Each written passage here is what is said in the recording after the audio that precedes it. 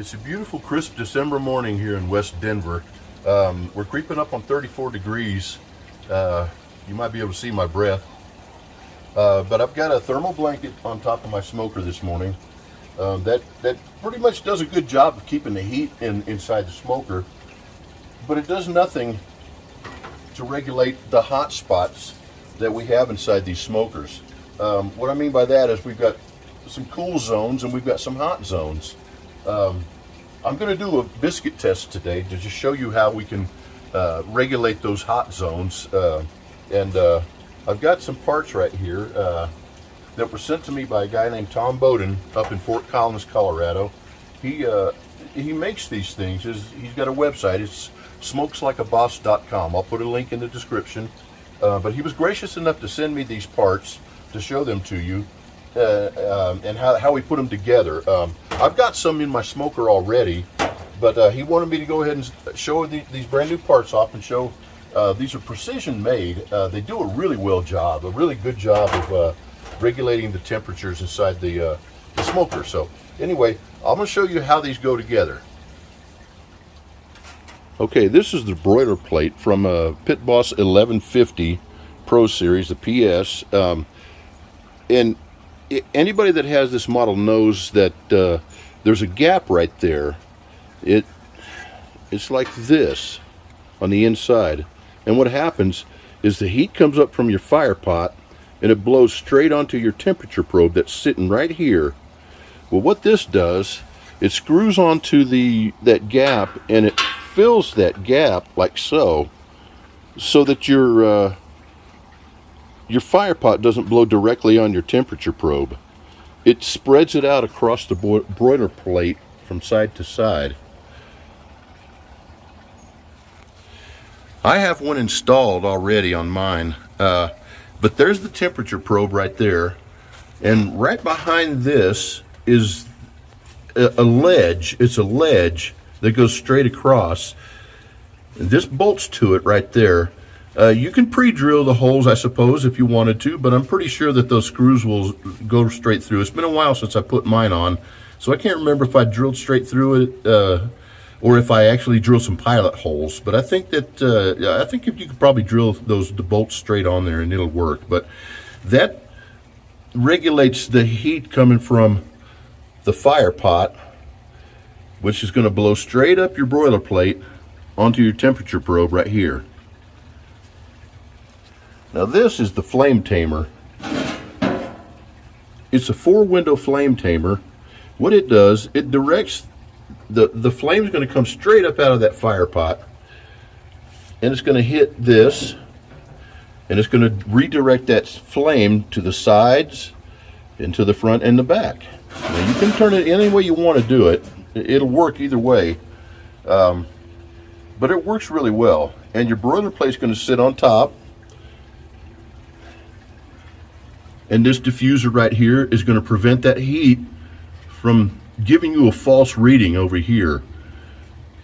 Now sure, you can make your own if you got an old leftover piece of sheet metal and some tin snips and a vise. You can cut your own. It's still going to cost you. You got some time to put in. But look at the difference in the quality and the precision compared, between mine and the one I got from Tom from Fort Collins, smokeslikeaboss.com.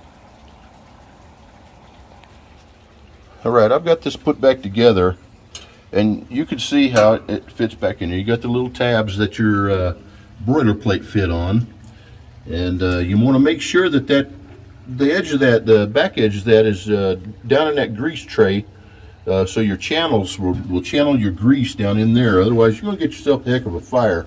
It's going to go down into that pot right there. Anyway, some of you guys want to sear a steak or a tri-tip or something like that after you've smoked it. Well, it's okay. All you got to do is just open up your broiler plate like so. Take your tongs or your fork or a stick or something. Just stick it in there, and just all you got to do is slide that flame tamer out of the way. Sometimes it's easier said than done. But now you can see down in there, your fire pot is exposed. So you've got the fire pot that's going to shoot the flame straight up and sear your steak. Now there are a lot of you guys out there that have this model. It comes with this, oh God, I don't know what it's called. It's a cheap old aluminum thing. You decided to take it off. Well, that's okay. You can take it off. Now, I like mine on there because I find it easier to clean out the ash. But you can see if you've got it off, then the flame tamer is going to sit right there. It's going to sit like so. Okay? And if you open up your broiler plate, you can just stick your fork in there and knock it over to the side. You still got your fire pot right there. Flame's going to come straight up, and you can broil your flat iron, or sear your flat iron, or your steaks, or your tri-tip, whatever you want to do. And of course, that's going to be the last thing you're going to do. You're going to smoke it first, so you don't have to worry about putting that flame tamer back on until the next time you go to smoke your meat. All right, I've got this put back together now, so the next thing we're going to do is fire this baby up, get some biscuits on there, and do ourselves a little hot spot test. It's called a biscuit test. We're going to lay them in there. We're going to fire this thing up, lay the biscuits in there, all the way across, front to back. Now, I've only got 8 biscuits, so we're going to, you'll get it. Then we're going to find out if we've got any hot spots. I've got the diffuser on this side. I've got the flame tamer in there. We're going to fire this thing up, put some biscuits on. Okay, I've got it going. We got it fired up. It's getting hot. I'm going to go ahead and let it get up to temp now. What I've done is I set it for 300 degrees because it's cold out here. And I want it to get up to about 250 inside the chamber here. So that's why I set my controller over there for 300 degrees. You can see the smoke rolling right now. We want to get most of that bad smoke right there, that dirty smoke. So we're going to let that clear out of there. And once it clears out and we start getting some clean smoke in there, I'm going to go ahead and put some biscuits on and see if we can find a hot spot. There we go. Let her roll, baby. Let her roll.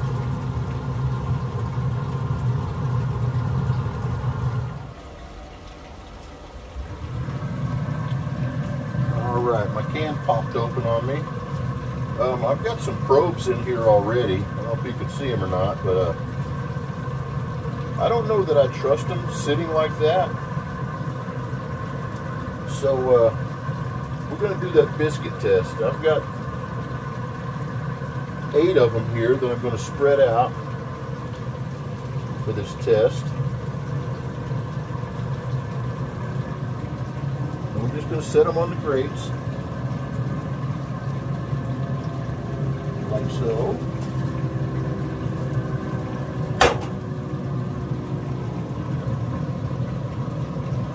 Just like so.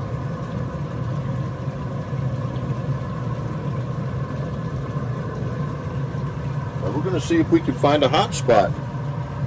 All right. So anyway, I'm going to go ahead and shut the door, and we'll check back in here about a half an hour and see how they're doing. All right, it's been a little while. Hadn't been quite a half an hour yet, but my smoker got up to about 280 degrees, so I bumped it back down to 250. As you can see, you might be able to see that's down to about 267 now. But these biscuits, I think I might have to turn these things over. They're starting to.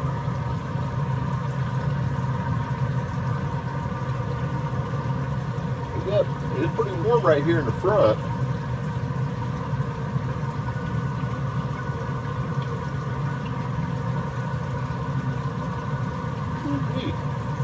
You're getting warm. It's a whole lot cooler over on this side, as you can see. So I'm going to take these biscuits, move them over here, and we're going to try to even out this cook a little bit.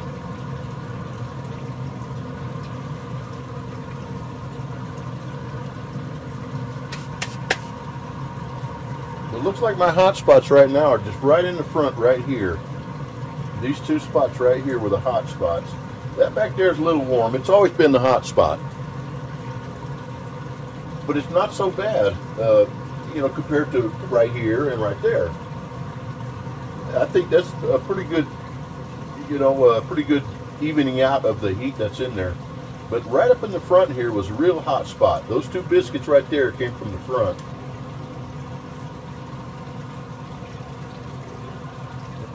Or actually, no, one of them came from right back here. The other one came from right here. So I got a hot spot right here. It's almost right above the sear plate, the firebox, which is right in the center here. But anyway, we're going to let it go for about another, I don't know, 10-15 minutes. I got that temperature down to 174 right now. I set it for 250. I think I'm going to knock it down to 225. And we're going to finish these biscuits up. Okay, I've shut this thing down. It didn't take long to find the hot spot. The flame tamer and the diffuser did a real good job of evening out the heat, but I still got a couple hot spots right here. That's where my hot spot is, right over this plate. I moved these from that side over there, but they're pretty done. Even just moving them back over there, these are getting there. These probably use a little bit more cooking, but I can finish those off in the house. I mean, they don't look bad. They don't look bad at all. Well, these biscuits are done. Yeah, I say they're all done. I got some pretty good heat distribution throughout this thing using the flame tamer and the diffuser plate. But I do still have a hot spot. It's right here. Right here is my hot spot. But that's okay, because I know where it's at now. You know, that biscuit's done. The good thing about doing this biscuit test, my wife's got some sausage gravy going inside the house.